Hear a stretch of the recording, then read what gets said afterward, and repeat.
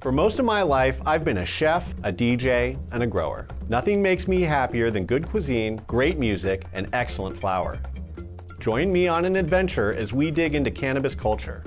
My name is Cameron, and this is Deep Roots.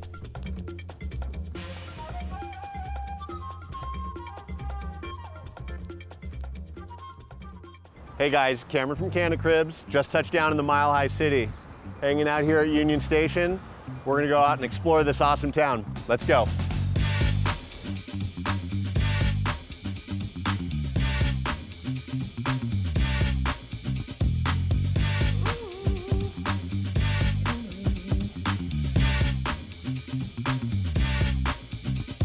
I mean, in what house doesn't that break? Nobody. Nobody.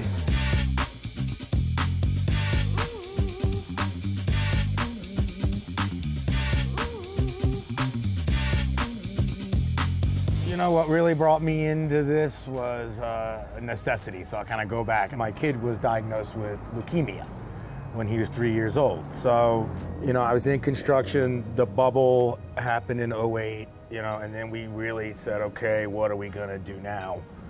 And cannabis was right there at the doorstep, you know. So we got into it then. By this point, my son is in remission. He's out of his cancer treatment.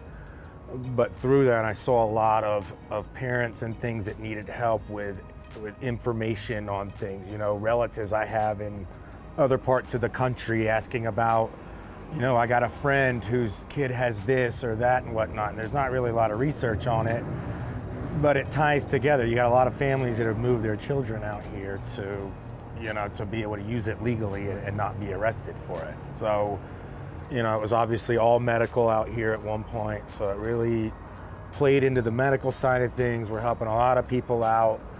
Yeah, I just came out and kind of fell into this. You know, I didn't expect to be here 20 years ago to say that I'll be where I am and doing what I'm doing. Right, time. right. I mean, who'd have thunk it, you know, especially when you think about 20 years ago, you know, that's sort of the time frame I'm looking at too. I was in early in '96 when California went medical. Right. All of my friends who were also early movers in the medical marijuana thing, they were all way into the music scene. Do you have any like affinity for music? Do you have music in your background at all? Or? I mean, other than like, you know, and as a kid, like going to festivals and things like that, and that was pretty much just to go and catch a good buzz. Dane and Sam will be able to lend some culture things to us. Like I was saying, I'm not super up to date on like what's cool and what the hell ain't, right? How old are you?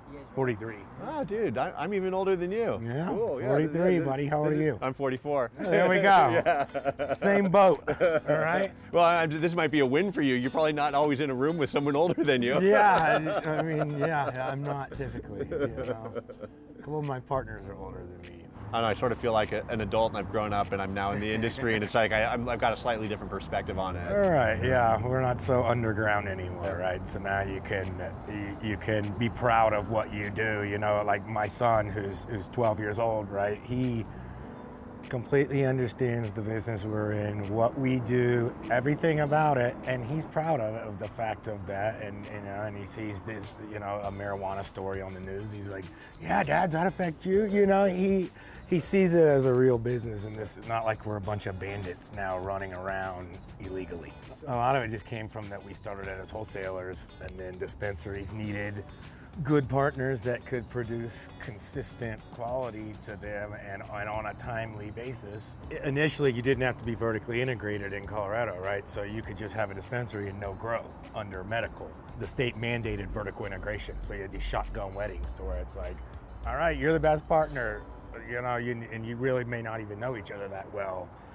But it was just like shotgun weddings, like I said, to just get in, link up with somebody and be able to run your license and keep going. Really nobody had a warehouse at that point in time. You know, we were running like I think it was 12,000 feet back then, which was pretty good size compared to somebody's 600-foot basement. So we were pumping out much bigger weights than a lot of the people we were in competition with. But that's really what got us in, was from the beginning, was being, you know, one of the first guys coming in that could actually produce consistently. You know? Well positioned early on. Yeah, now here we are, getting ready to buy a couple more dispensaries. We've sold a couple, it just comes and goes. You know, very dynamic in Colorado. And you're not just in Colorado, right? You're scattered. Yeah, we have an outfit in Las Vegas and then one in Portland, Oregon too.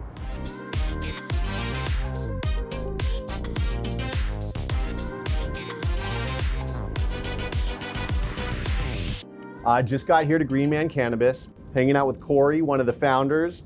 We're up here in the wheelhouse. We're looking at 60,000 square feet. This is only half of Man Cannabis. So Corey, can you tell me a little bit about what your process is on the propagation side? There's a little bit of seed in the building, but most of it comes from mother stock. What we'll do is pull a clone off of there. We use Clone X rooting gel, which is a trusted product for us. We'll dip it into there, and then we'll set into rock wool.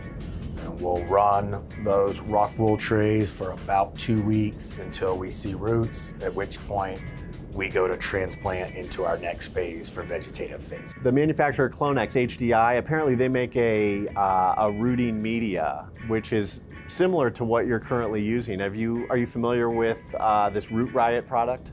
I am familiar with it. We're always looking for new processes to use and how we're working with things, and I actually look forward to trying their product to test against my current media that I'm using for propagation. Yeah, another key product for us is House & Garden's Roots Accelerator. What we see with that is much less damp off rate, healthier roots coming out, more numerous. It's a heavily trusted product for us that we've used for years now. The beneficial microbial life that it adds to the mix is like, it's a win. It's a proven recipe. Yeah, totally, proven recipe. Let's talk a little bit about your veg cycle. Maybe tell me about the media that you use and some of the products that you use to achieve your award-winning finished product. Certainly. Happy roots, happy fruits, right? And that's where it all begins, is in that very beginning when we're trying to take them from a rock wool product into a soilless product. There's a transition there, and that Sensizym helps with that transition. Right. That's great. Really gets the young roots going fast so that we can have a really productive flowering phase. What's some of your secret sauce on the flower side? We use a hybrid system that we've developed over the last 10 years, really. Big Bud is a really good bloom booster for us. We see the largest growth with Big Bud as opposed to 5 to 6 other systems that we've tested. So it just leads to really terpene-rich, heavy flower that comes off of it. Then moving past that into your last 2 weeks of feed, you move on to the Overdrive product, which is your finisher, which is gonna really give you your bulking and get them really nice and fat at the end and finish up. You know, and so it's part of this hybrid recipe that we built to where we feel like we're hitting the plants at all the angles that they need to really get the genetic expression from each strain. Full phenotype. Flavor and terpene expression for us. So Levi from Advanced Nutrients is here with us today, so let's invite him up. Perfect.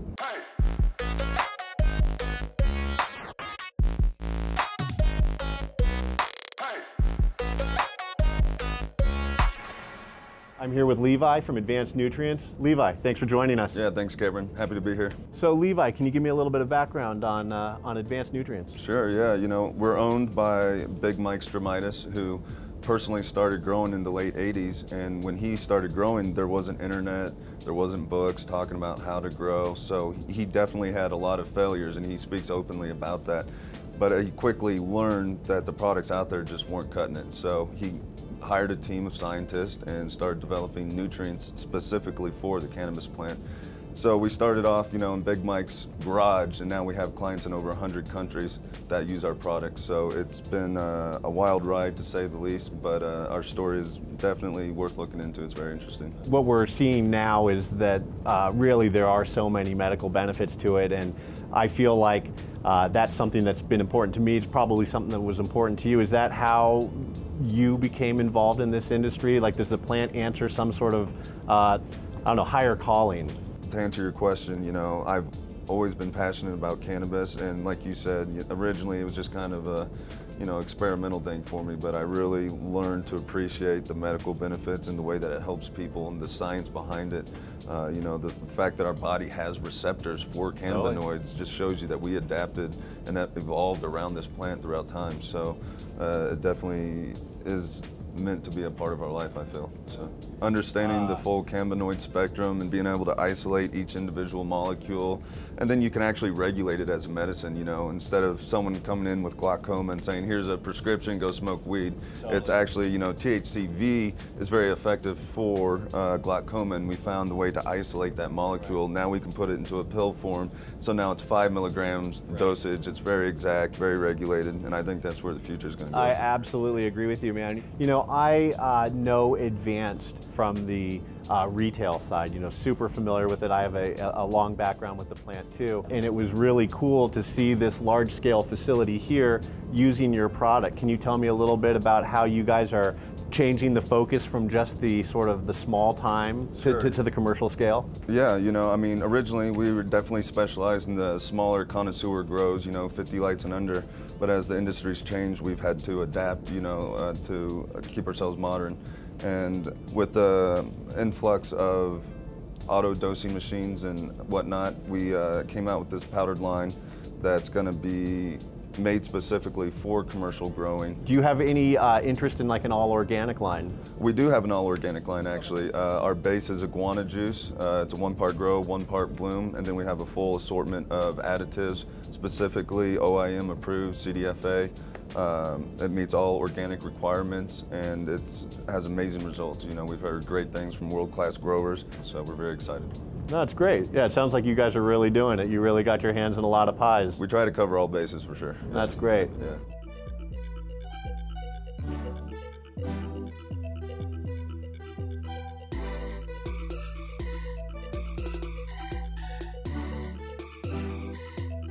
Yeah. Where are you guys playing at?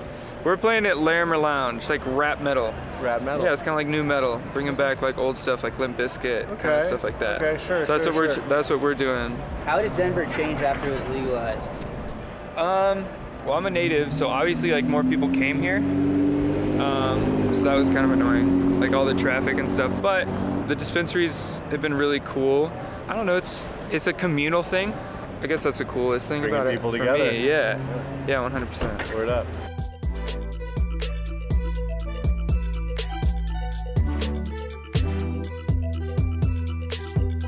So with this much square footage and these many plants, you have to have an IPM protocol that's going to be consistent and thorough and not going to allow for any of the troubles that could plague this kind of operation. So can you speak to your integrated pest management? 2 of the key ingredients that we use, one would be Smite, which is in our weekly IPM, which is really directed towards the insect side of things, your spider mites, thrips, aphids.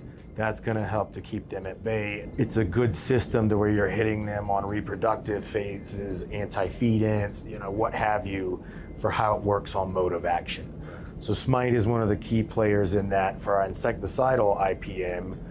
Then on our fungicidal IPM, we use Banish, which is from the same company. And as long as you're using that and you have the coating on the leaves, you're not going to see PM be able to proliferate as much as without it. And again, it's a part of a 5 to 6 headed approach for how to combat these problems in here, but it is a key part of the regimen for what we're doing. What do you use to automate your systems in order to buy back some of your life and some of the lives of your employees? Right now we're on a controller that was built by Total Grow Control. It's called the Eden system. It's a smart computer that basically learns trends and alerts you to any anomalies that it may see within the system. So we've just installed this over the last 4 to 5 months. It's working great, and now it's to give it more responsibility as we move along. But yeah, it's a major time saver. You know, instead of paying someone to stand and babysit a pump that's watering a table, the computer is babysitting. So I have that body doing something else that a computer can't do. Totally. All right, so it's the balance of technology and human hands, you know, all at once. You know, we've been using PL lights for some time now. This building in particular has 3,000 PL fixtures in it. Well, I noticed when we were walking around down here, you are getting, you know, dense flowers, well below the canopy, which really speaks to the penetration that those reflectors are giving. Right, the drive that we're getting on them, right? Yeah. Because LARF doesn't sell well. Nobody wants that. Nobody wants the LARF. Yeah. What's really nice about these reflectors is that on our scissor lift, it just pops right up. There's no fasteners holding it. It pops up, you clean it off, put it back on. It's about a 1 minute process per fixture. And outside of that, they're pretty much maintenance free. Plug and play. Just do their thing. Yeah, that's great. With this much light, you have to control the environment somehow. There's going to be a ton of water out there. You need to avoid bud rot and so on and so forth. What's the dehumidification systems you're using in here? 24 Quest 506s running in the whole building. 506 stands for 506 pints a day. So as soon as the lights turn off, you'll see a spike from maybe, call it 40 to 45. It can try to climb over 60. That's when these things' time to shine is really, it is in darkness hours. So they'll run all night long continuously till the lights come back on, then they'll kind of trickle off because the AC picks back up. They work really well. This is their upsized unit, and without these, you would have a nightmare in here. You would have botrytis, you'd have powdery mildew. The walls would be sweating. The walls would be sweating. You might start seeing mold on the walls and whatnot. So those are really a key part to the environmental package that we run in here. It's just as important as the AC, essentially.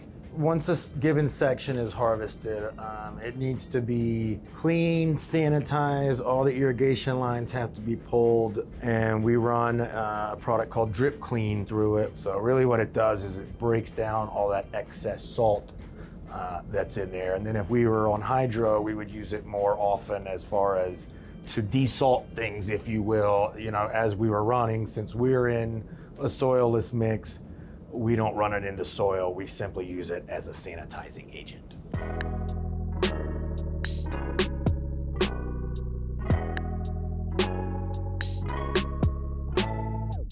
That's what we Very came here to special. film. This is the only one. Yeah. I wish we had this all over the United States. This is totally normal. I'm with Sam and Dane, and we are here in Denver at the Coffee Joint. This is one of the first open consumption locations in the United States. And so we are here in the open, drinking our coffee and enjoying the fruits of their labor. Thank you. Yeah, I'm Dane. I'm the product manager for Green Man. I'm also the wholesale director. And I'm Sam. I'm the marketing director for Green Man. So I do everything from the website to the social media to the events to coordinating stuff like this. So I think it's kind of like a dream job. You have the best job in the world. Yeah, right? I think it's super fun. We're out here in this, actual business. We're not in someone's basement. We're not hiding. And So you guys, we were, I don't know, tell me something fun about Denver. What's going on with this sweet town, Mile High? There's lots of fun stuff going on, especially 420 week just happened. So there's just, Denver's always crazy this time of year. It's always buzzing. Red Rocks always has really awesome lineups. 311. When were Red you Man, there? Method Man. I was there 420 for Snoop? Pepper. Was Snoop Pepper, there? Stick Pepper. Figure. Oh, okay, yeah. We went on Friday night, 419, and yep, exactly. Yeah. One of the vendors that we carry at the dispensary, they were sponsoring it, and so we got to go backstage and see Method Man and Red Man and 311. And there's a hidden tunnel down underneath Red Rocks, and it takes you under where you go through. Hidden tunnel? Right? Doomsday? Yeah. Like, what the fuck is Seriously, and it takes you down by where the artists stay, their green rooms and stuff, and then you go down, and all these artists that have ever played for all the years Red Rocks has been open have been signing this hallway. Awesome. So you go down the hallway, there's just signatures Awesome. from everyone you could possibly imagine, and then at the end of the hallway, it pops you out, and you're right in the middle underneath the audience, and you're at the sound booth. Definitely a bucket list. Yeah, bucket list for thing. sure. Yeah, and so I've lived here my whole life, and we go to so many Red Rock shows all the time. Oh, We've how never special. been there, but so to finally go, we were really excited Cool. about that. And I think cannabis and music has gone together since the beginning. It's always just been, two types of therapy, and they just go hand in hand. Well, and it's like creative and enjoyment. So even like for the listener, they can do it, and it amplifies their experience, and creative-wise for the artist. It makes music better. Makes food taste It makes everything better. Yeah, absolutely. So where's cool to be in town? Like downtown Denver. I know that we have sort of touched on going to the Rhino District tonight, which is... Yeah, Rhino's really cool because there's a lot of up-and-coming stuff there, a lot of art. There's the Santa Fe Art District. There's tons of galleries. But that's where our other dispensary is. Green Man's down there right at the end. So they do First Friday. Yeah, all the galleries open up and street vendors, bands. It's like a miniature. It's like a farmer's market once a month for artists. First and like that. Fridays, and it's like and it's crafts. Yeah, and stuff, all and the food and all that. Yep. It's a lot of fun. And it's free. So it's like a fun thing to just Plus, bring. I can afford it. Yeah. And it's kid friendly. There's a bunch of kids there too. And Snowboard on the Block is a fun time. Yes, we love that. They do a bunch of snowboard premieres and like project them on like sides of buildings and stuff. So they have a bunch of different like Burton's release party, and we went and saw Travis Rice's Art of Flight. So they do at the Performing Arts Center. They have the big statues of the dancing people you probably saw when you drive by. Did we see this? I'm not sure if we've seen it. It's I remember the theater. scary horse at the airport, though. Yeah. They call it Lucifer. It's got red eyes. Well, dude, and do you know it fell on the guy who made it? Yes. Yeah, killed him. There's too many coincidences to be a coincidence. No. On 17th Street, it's pretty fun. We used to live kind of by there. Ace Ping Pong Bar. I think it's like Korean food, and then they're just ping pong. Nick is the ping pong. There's one back there. I know you spotted it. There's a ping pong You're like spidey senses were going off. You're like.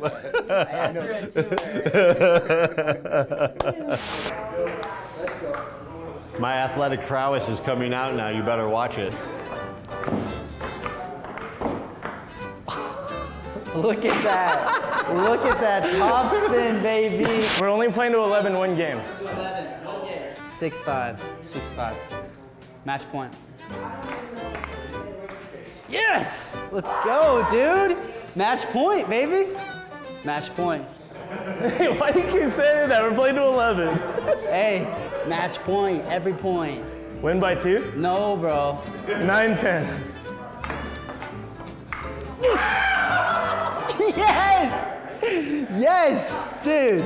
Good play, bro. Good play. Hey, he didn't kick my ass, though.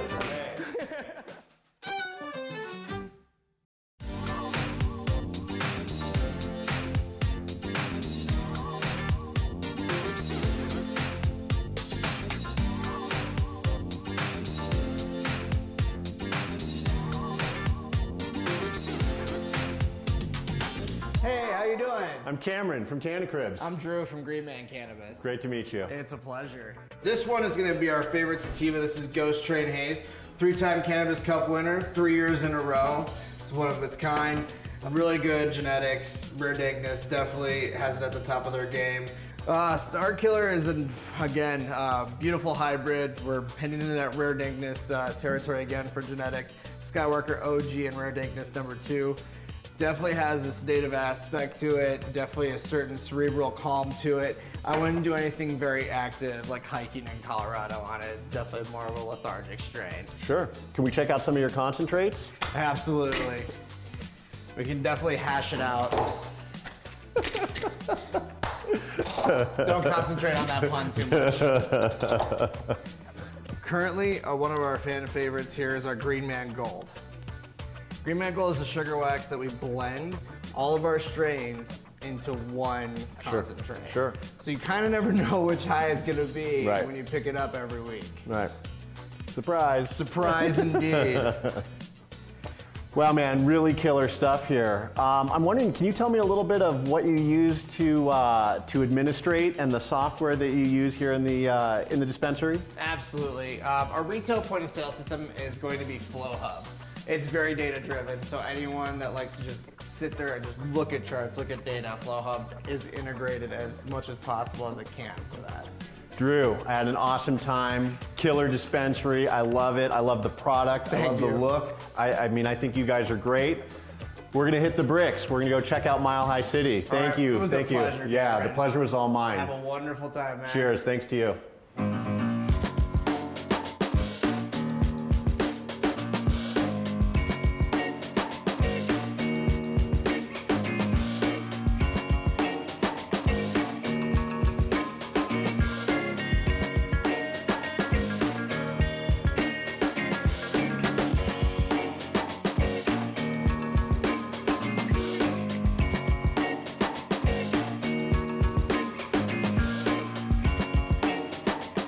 We just got done exploring this awesome city. Mile High City, big ups. Thanks to all our new friends.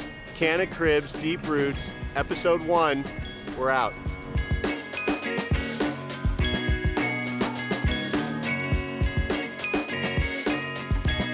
You want to do it while this truck is going by? That'd be sweet.